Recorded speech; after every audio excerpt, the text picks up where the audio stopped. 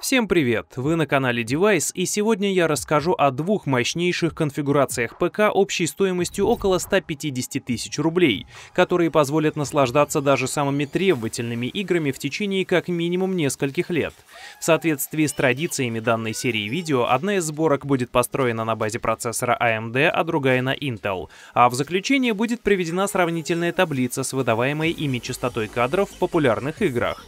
Так что смотрите до конца, ставьте лайки, подписывайтесь на канал и не забудьте кликнуть по колокольчику, чтобы не пропустить новые материалы. Ссылки на все железо по адекватным ценам вы сможете найти в описании. Поехали! Как и в случае конфигурации на процессоре AMD за 100 тысяч рублей, предлагаю использовать материнскую плату на X570. B550 на старте продаж стоит не сильно дешевле, а поскольку в наших сборках будет использоваться мощное и довольно горячее железо, доверие топовому чипсету все-таки больше. Варианты на B450 и X470 я отбросил сразу. Да, сейчас интерфейс PCI-Express 4.0 избыточен, и видеокарт, которым действительно требуется его пропускная способность, не существует, но в перспективе они появятся, возможно, уже этой осенью, а возможно через пару лет.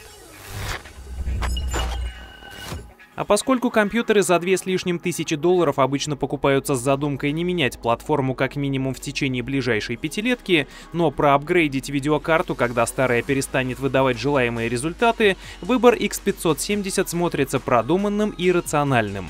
В свою очередь MSI X570A Pro — это продвинутая материнская плата с мощным питальником, качественной системой охлаждения и широким функционалом, предлагающаяся при этом по приемлемой стоимости. Но если вы привыкли к решениям конкретного производителя, можете рассмотреть и варианты от Asus, Gigabyte или ASRock.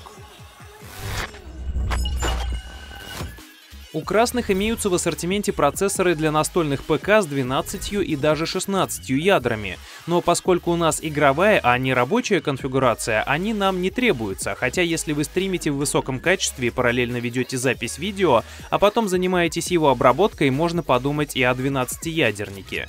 Впрочем, тут есть важный момент. Если брать более дорогой камень, придется экономить на графическом ускорителе, а при сборке геймерского ПК высокого класса это недопустимо. Исходя из сказанного, заключаю, что Ryzen 7 3700X смотрится оптимальным решением. 8 ядер и 16 потоков в ближайшие годы хватит для любых игр, а в дальнейшем, если возникнет желание, вы сможете сменить этот проц на другой с более современной микроархитектурой. Пару слов по поводу разгона. Ручной оверклокинг модели Zen 2 лишен смысла, а вот обеспечение им хорошего охлаждения смысл как раз таки имеет. Чем комфортнее температурный режим, тем более агрессивные рабочие частоты выбирает технология интеллектуального авторазгона Precision Boost 2. В синей конфигурации также будет использоваться 8-ядерник, причем заметно более горячий, нежели в красной, и выбранный специально под ручной разгон, а такому требуется продвинутая материнская плата на чипсете Z490. Среди относительно недорогих и при этом обеспечивающих качественное питание и охлаждение моделей можно отметить, к примеру, ASRock Z490 Phantom Gaming 4. Также рассматриваемое решение обладает выдающимся набором разъемов и интерфейсов и весьма неплохим встроенным звуком. Остается и простор для дальнейшего апгрейда как оперативной памяти, так и дисковой подсистемы. Через пару лет, вероятно, покупка 2 дополнительных модулей и еще одного твердотельного накопителя станет весьма желательной, ведь системные требования игр первого эшелона с каждым годом все возрастают, увеличивается и занимаемый ими объем. Несмотря на внешнее сходство по характеристикам с флагманом прошлого поколения Core i9 9900K, на самом деле 16-поточный 8-ядерник Intel Core i7 10700K архитектурно ближе к новому топу 10900, и если максимально упростить, отличается от него 2 отключенными ядрами.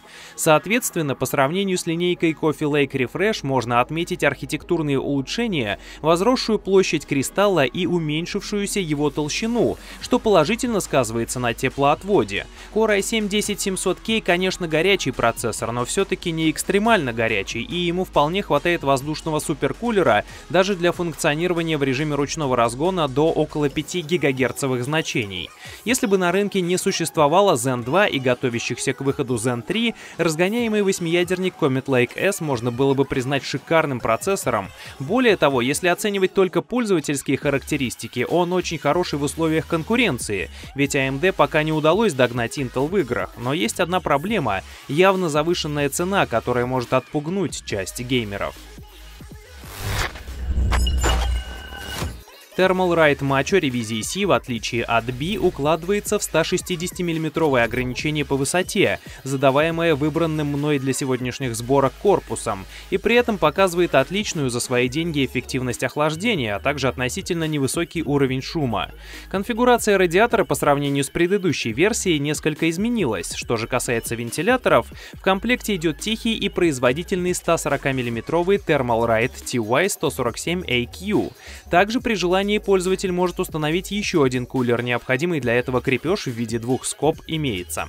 На практике в нашем случае такая мера не потребуется даже для разогнанного Core i7-10700K. Что же касается Ryzen 7 3700X, там и вовсе можно было обойтись менее производительной системой охлаждения, но чтобы процессор мог работать на как можно более высоких частотах, лучше немного переплатить. Одна память Ballistics Elite слишком дорого стоит, другую слишком сложно найти в продаже, а модули Ballistics Sport с маркировкой A и S и вовсе купить в магазинах уже невозможно. Что же тогда можно взять, не сильно переплачивая, чтобы получить высокую частоту с адекватными показателями задержек? К примеру, пару 8-гиговых одиночных планок Kingston HyperX Fury RGB, гарантированно готовых работать на 3600 МГц, HyperX Predator, G-Skill, Trident Z-Royal и так далее.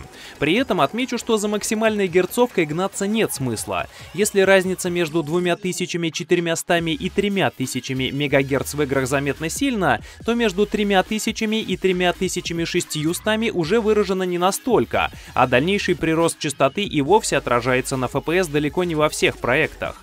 Краткий итог. Хотите сэкономить, берите 3 гигагерцовую память, но поскольку бюджет предполагается достаточно серьезный, можно и раскошелиться на 3,6. Что же касается экстремальных вариантов, вроде Patriot Viper Steel на 4,4, переплачивать за них не особо рационально.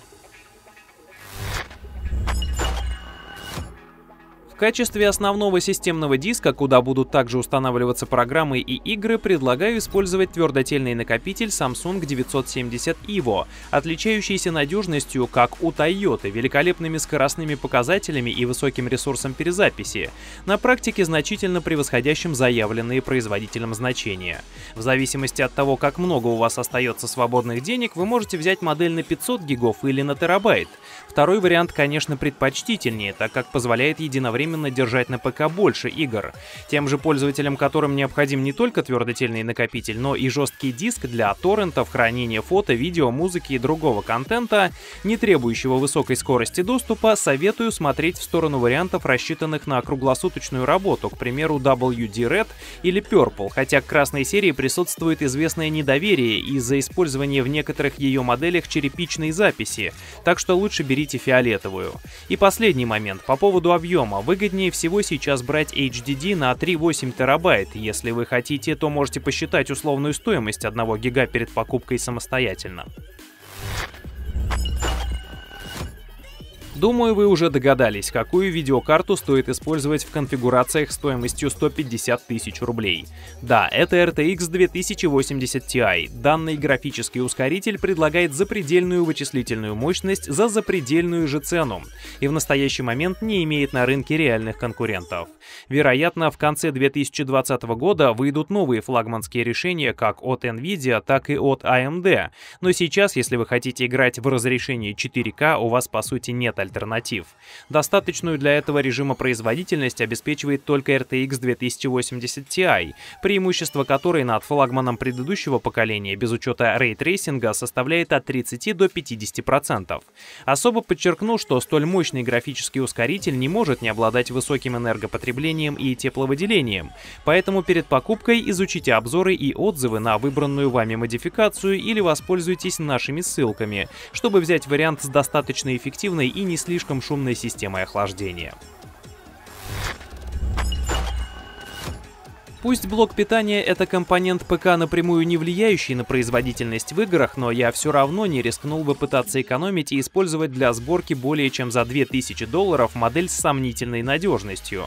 Блоки питания Big White System Power 9 известны компьютерщикам, геймерам и оверклокерам как качественные и относительно недорогие, поэтому неплохим вариантом для наших сегодняшних конфигураций будет 700-ваттник данной серии. Да, у него нет отстегивающихся кабелей или новомодной RGB подсветки, зато все в порядке с охлаждением, мощностью, КПД и стабильностью напряжений. А для требовательного железа это именно то, что нужно. Развеивая популярное заблуждение о том, что для топовых конфигураций требуется корпус типа размера Full Tower, предлагаю использовать все тот же Zalman Z3 Plus. Кто-то из зрителей нашего канала может удивиться, но данный кейс действительно подходит даже для столь горячих связок. Он обладает достаточным количеством свободного места, отлично продувается и с завода оснащен 4 120 мм вентиляторами, создающими приличный воздушный поток. Не подкачал и внешний вид, несмотря на свой солидный возраст, Z3 Plus выглядит по-прежнему современно. По нему видно, что это корпус именно для игровой конфигурации, а не для маломощной офисной печатной машинки. Огорчить он может разве что тех покупателей, которые хотят установить габаритный кулер. Ограничение для последнего по высоте составляет 160 мм. Переходим к практическим тестам рассматриваемых сборок в играх. Поскольку разрешение Full HD является для них слишком легким, а 4К не позволит наглядно отобразить разницу, да и играют в нем считанные единицы, приведу результаты для режима 2560 на 1440 пикселей. Все настройки графики, кроме связанных с трассировкой лучей, выставлены на максимум. Постобработка и сглаживание включены, приводящая к просадкам частоты кадра функция HyperX в третьем Ведьмаке отключена. Итак, обе конфигурации позволяют комфортно играть на полных ультранастройках в любые проекты. Что же касается разницы между процессорами, Core i7-10700K оказывается заметно быстрее, чем Ryzen 7 3700X, даже без использования ручного разгона. Если же вручную зафиксировать его частоту на 4,9 или 5 ГГц, отрыв станет еще значительнее. Результаты в таблице приведены без учета оверклокинга как процессора, так и видеокарты, поэтому хорошенько раскочегарив RTX 2080 Ti, вы сможете получить дополнительный буст FPS, что явно не будет лишним. Если вам понравилось это видео, обязательно поставьте лайк, а также кликните по подписке и колокольчику, этим вы очень поможете развитию канала Device. Оставайтесь с нами, скоро выходят новые топы, рейтинги, обзоры, сравнения и подборки. Ссылки на все разобранное сегодня железо по адекватной стоимости вы можете найти в описании. Спасибо за внимание и до новых встреч!